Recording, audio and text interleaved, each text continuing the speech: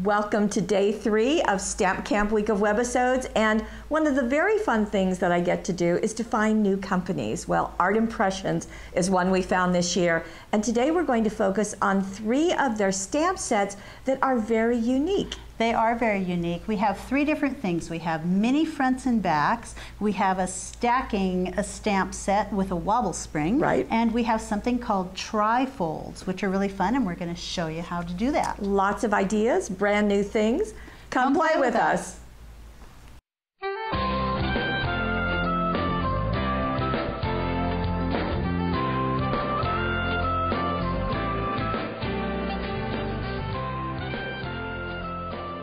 So here are the collections that we've assembled, and as I said, there's 3 different, so this is 1, this is 2. This is 3, right. 3. So here's the mini fronts and backs, the TryFolds, and the stacking stamp set with wobble springs. Okay, so we're going to start with the wobble springs. So okay. All of their stamps are this rubber, so it's gray rubber, and they're cling stamps, so you just put them on your block. But these are unique because they have a wobble spring, and I think wobble springs are just really fun. They are so cute. You want to talk about that? The wobble spring, it's plastic. It's got this plastic spring in the center, which sort of springs up one side, and it sort of wiggles around on there. On one side, it's got this sort of bendable acrylic piece that's it's adhesive, so you pull off the adhesive on here and it sticks on this side. There's also adhesive on this side, but this is kind of the thicker side, the more sturdy side. Okay. So you're going to stick it to 2 different things, and it's going to pop up and wiggle. And the 3 sets, there's one that is with a bear hug, there's one that's a main squeeze, and then there's one that's a tweetheart. Now these say Valentine sets. We didn't learn about these until April, after Valentine's Day, but you know, we think there's always time for a wobble, don't you think? Right. They don't all say Valentine on there, so they can be used for lots of other things. But here is the first project, and as you can see, this little bird, and his top is separate and it wobbles, just like that. So the unique thing about this stamp set is it actually comes with 3 stamps. Right. So one is the background of that bird. Here's the background bird. One is the top, the head of the bird again, and then one is a sentiment that goes with it. So you stamp them separately. So this one was stamped on the white cardstock. It was stamped again on white cardstock on this separate piece, and then that wobble spring was placed in between the 2. And that is what is the same with all 3 of those stamp sets, is that you've got that wobble spring separating the 2. For this one in particular, I found that it didn't, to me, the wobble spring kind of popped out a little bit around the bird, so I wanted to show you that you can actually cut the edges of it off if you want it to fit. I've got a kind of a heavy-duty pair of scissors here, and you can just cut through, so you can cut around and make that fit around your stamped image very easily. Because the part that you really need is that coil in the center. Right, it's that coil in the center, and then you just remove the adhesive backing and stick that one side wherever you need, and then the other side sticks to the other side. In this case, one to the back of the head and the other to the head on top. Right. And I think it's really nice to have that 3rd stamp, because yes, you probably could figure out how to cut around that. Mask that off, but it's cut around it. But just so much nicer to have it there. It's nice. And if you're seeing that shimmer that's going on, yes, that was done with Wink of Stella. Which we use a lot. Which we, have come to love. That's the elegant set, and it has the clear in it. So this was done with Spectrum Noir. It was shaded in, it was blended, and then the Wink of Stella was added. Also, the 8 circles and scallops cutting dies were used. This is just the basic cutting die set, but what's nice about it is that you've got nesting circles and scallop circles. So you can do exactly like this. You can cut out that circle, and then you've got a scallop that will go with it. So this is actually a window that goes through to the inside. And then on the inside, we have another scallop. And there is the Hugs for My Tweetheart, which is the other stamp in it. And then we've also used the Petite Dazzles. Now, these are tiny, so you can see these little pieces. the corners, all of those, as well as so they the fit love. right in. Yeah, it has the little sentiment there. Swirl at the top. This is done on the Robin's red paper pack, and also the red suede was used for those accents. So lots going on. Now, since the process is exactly the same for all three of them, this is the only card we're showing you, but you know, Wobble Springs. Oh, and by the way, Wobble Springs, you can buy them separately. There's a pack, I think, of 12 for a little over $6. So. And we've used them on lots of other things. Yeah. So I think we did show them the other stamps, that there's one with a bear and one with a lady. They're very cute. Now we're going to move into the front and back. Do you want to bring those in? Right. And these are also happen to be 3 of them for some reason. There are many front and back sets, and in each one of these you get 2 images. So in the first one you get... You mean the front and the back? Well, the front and the back, but also you get the ducks and the bunnies in this one. You get the little boy and the little girl in this one, and you get owls and monkeys in that one. Okay, so we're going, so like you said, we've got owl and monkey, and then you also have 2 messages. So you're getting 2 sentiments with 6 each stamps. one of those. Yeah. So these are great. And the front and back part is unique. Well, we're going to show you that. Here we go. Here we go. Yeah. Oops, scoot over. So they're small stamps, which is kind of interesting, but I'll tell you what, they pair beautifully with the die cut cards, the new die cut cards, so swing cards. Let me move this for you. There's the front and the back, looking through that little window. So so here's the back of the stamp, and then in the window is the front of the stamp. That is just the cutest thing. And of course they match so that you can glue them together in the middle. That's the rectangular swing card. It looks like this when you get it. It's actually folded, and so a little window was cut right in the front there. Exactly. And it was surrounded with papers from the homegrown paper set, which I think you've got the paper pack. I have the whole set. There's a paper pack, but this is one of the papers that comes with it is covered with these rulers. And so Debbie cut out the rulers individually and use them to frame the little ducky. Because I didn't remember that, and I was thinking, where'd you guys get the rulers? Yeah, that very was clever. Neat idea. So in the set of die-cut cards, you will have paper patterns that you can use to perfectly cut out the papers for each side for this spine. It's a real simple process, and once you get that paper on there, then you just cut that little window. And yes, we added some lace right in there and some of the petaloo flowers. I love the petaloo flowers, and they're covering up the little foot on the ducky so that when you open it up, you can see it on this side. Very sweet. He's resting on the flowers.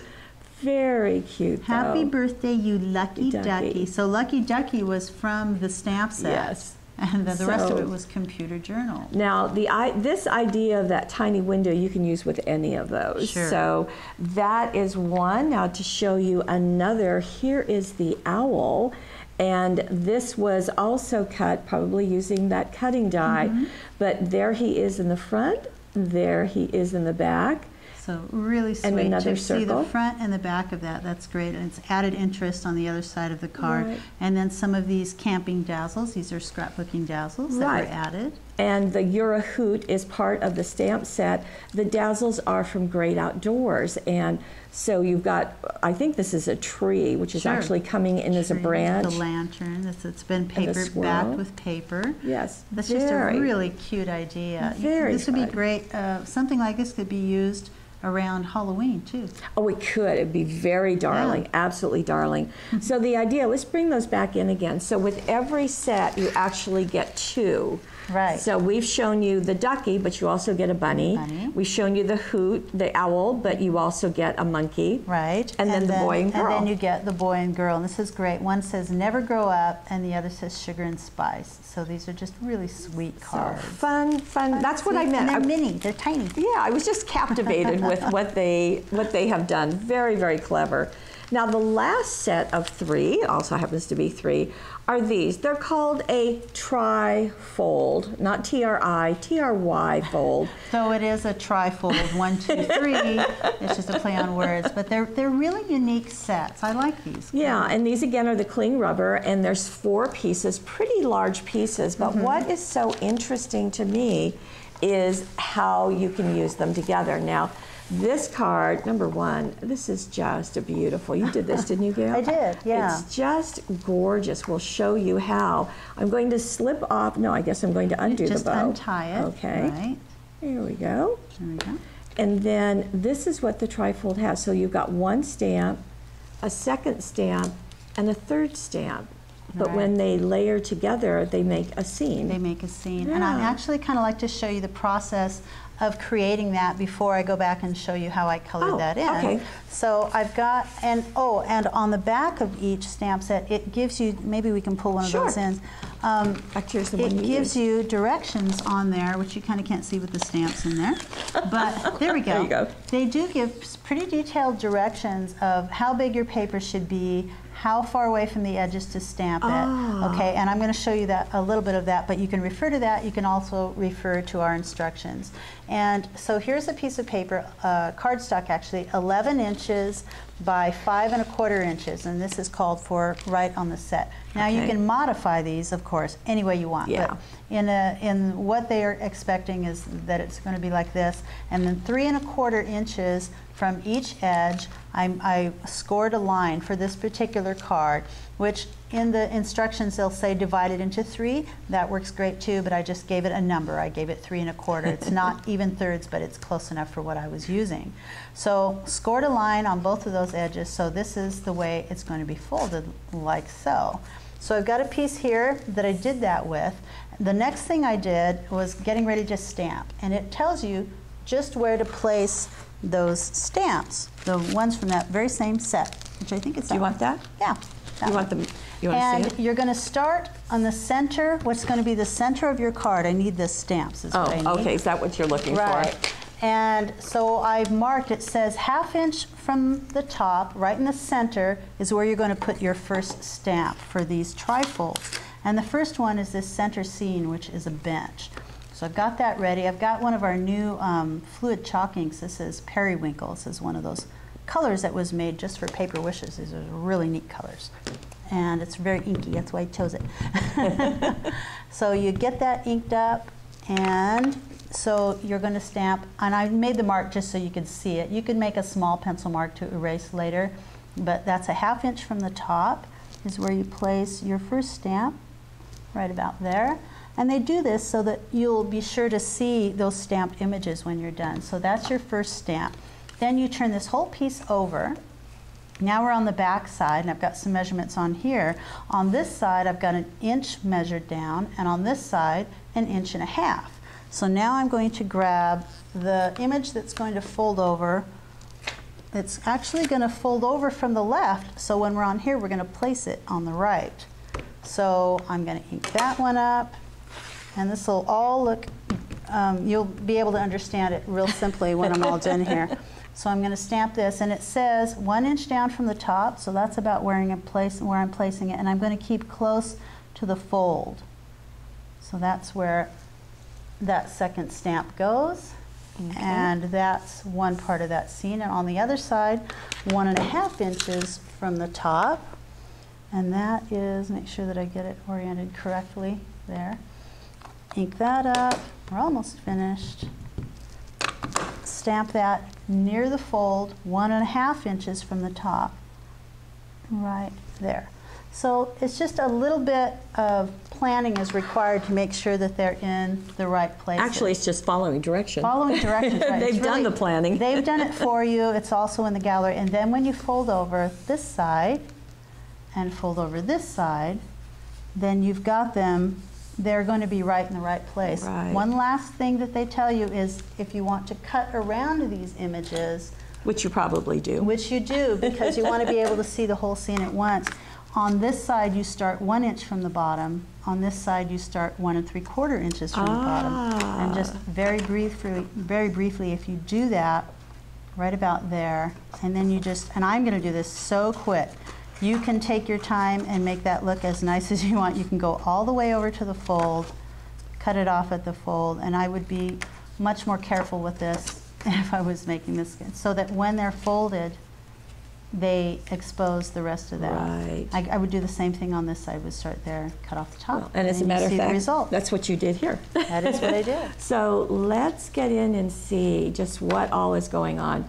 Now, one thing that I'm noticing is the pearlescence of this on black. Now, you've done it with white, and it looks like you embossed it, so you used the superfine white embossing powder. And I actually used the chalkboard paper pack. So these are the pieces. I put it on black cardstock, but I did use the chalkboard dark papers with those borders on them already. And that's what the borders. There's one sheet that only has the borders, and then there's one that has the Simply Wonderful at the top. So you can use both of them, and of course there's two of each. But I think that's just so fun how you use that so perfectly here. And we'll see, just so pretty. And then I love, brilliant woman, that you did with that lamp, and you perfectly positioned the holographic fireworks paper. To just be right in the center. I embossed just that part of the lamp stamp on there and cut it out. I just love that. I just wanted it super bright there, the little night light basically. And then I colored it all in with Perfect Pearls. Okay, you're going to show us that? I am. Okay. Perfect Pearls in a little water. It's with the Confections set. Okay. Which I already have them opened up, but they look like this. There's just beautiful colors. There's the purple, the blue, the green, the pink. They're just gorgeous colors. And in order to paint them in, you're going to use the small brush that comes with the set and a little bit of water. So I'm just going to get a little, actually first. First you're going to get these over. Back up. I'm going to put some of the paints into, I like to use the lid. This hasn't been used, so it needs a little broken up a little bit. There we go. A little bit of the pigment into the cap. Here, I'm going to move them over. Yeah. And I'm going to make a mess too, apparently. That's okay. Okay, I want the blue one. That's what I wanted. Okay. So I've got a little bit of that. So those are the lids. Right, a little bit of the blue, and then I'm going to get a little bit of water and make a paint out of it. And depending on how wet you get it, that sort of depends on how dense the color is. Okay. How vibrant it is. Right. I'm going to get a little bit more. And then you just start painting with it. And I started painting that pot down at the bottom with green, so you can see that green. And I wanted a little bit more color. There you go. I didn't want it to just be green. I wanted it to be a little bit more vibrant than that. I wanted some shadows. So I actually went back and picked up some of the blue, and I'm mixing them a little bit, but it looks neat when it's done. And I just sort of added some highlights with the blue, and I even added a little purple into that, so it gives it sort of a patiness and different shades there, so you can see that. Boy, that's gorgeous and easy. I mean, you didn't. Yeah, purple I did already. Yeah. Very simple. Well, let me go around and have fun with that. Let me bring your finished in. So, a couple of techniques. Heat embossing, you're really familiar. Painting with pearlescent, with the Perfect Pearls. Perfect Pearls. And then the holographic shimmer. You've also matted this on the holographic. After the card was totally folded, then I matted the whole thing on that one piece, and that ribbon you see is between the mats. Oh, I see, between the holographic and the black. So this is overlapping, a little bunny there that you left black. And then that one where we've done a little smile with the petite dazzles. And then here with the bench, we've got some petite dazzles birds, which just are fluttering, as well as some flowers in the pot. Just in strategic places. And down here? This is the other stamp that comes with the set, so that's the sentiment that comes with it. Perfect. Just a stunning, stunning look. Now, our last card is another variation using, oh no, wait, we've got two more. Okay, so there they are, exactly as the manufacturer has laid them out, except you did black and Perfect Pearls and all that. Here is another way of overlapping two of them and just letting the third one on the top cover up the message. Right, so all of the stamps were used here, even though you're only seeing this one fold. This one was masked off and stamped over that one. So it's very easy to mask an area off when you're stamping, just using some like a Post-it or something like that. Right. So beautifully done. And so these you were would colored in with the watercolor pencils. I was going to say, it looks like that. And we've got some of the homeward bound embellies and papers, and just really, really, really sweet. That's a unique way of using it. That's the sentiment down there is. that comes with the set as well. Good things are just around the corner, and just beautifully done. So again, that masking, you would stamp this first, and then no, you'd stamp this first. I would stamp this first. Yeah, that would have been a good thing to show. Darn it, I wish I had. But so I would go ahead and stamp this side. Then I would stamp it again on another piece of paper, like for instance, if I stamped it again on if I stamped it on this side, I would stamp it again on another piece of paper. Then I would cut it out and set it on top of that stamp. On top of the stamped image. That masks it so that I can stamp the other set and it won't go over that there stamp. We go. Just to walk you through that. So that's yet another variation of this one. Right. And finally, we have a really very, very fun variation that Debbie did, and this looks just like a 5-inch or so square, 6-inch square card, but when I push these together, ta-da, look what happens. Isn't that just the neatest little look? And I love that. Isn't that just perfect? It's a surprise box. Yes. So we've got birthday wishes, we've got the second one here, and the third one in the back. You can see that they're resting on sections. Right, so those were all 3 stamps that were used, and they were colored in with, they were embossed in black and then colored in with Spectrum Noir. But right. Just beautiful. And I love, see, there are the layers in the box. So are these little gussets that you just glue across, and then when you squish it, it'll just lay flat and again. Let me show you that again, because this is really fun. So it comes like this. You can have the bow if you like, and a piece on the front. And then when you just squish them, it goes like that. They pop open, you've got the layers, and you've got room for lots of sentiments all around the card. So Grandma, wishing you wonderfuls. Okay, and how did she do that? I love you. Just clever, clever, clever. Okay, bring it in. How did she do that? Here is the piece that was basically used. So it's a piece of cardstock that measures 12 inches by 6 inches. So those are the dimensions you see there. And then starting from the left edge, she measured over 2 7/8 inch and scored lines all the way down. 2 7/8, 2 7/8, all the way down, even to this point. But this piece is a 1/2 inch, will be a tab, and you cut off the top piece, okay? So now you've got that tab. You're also gonna score it halfway down, all the way across. And then you're going to cut on these places that, while it's scored on the bottom, it will be cut at the top, and that forms those panels at the top. Then you put it together like a box, fold that little tab. I would use Ultra Tape to adhere that together. I would too. And then there are just some little additions of cardstock once that's taped together. I'm going to hold it that way so you can see.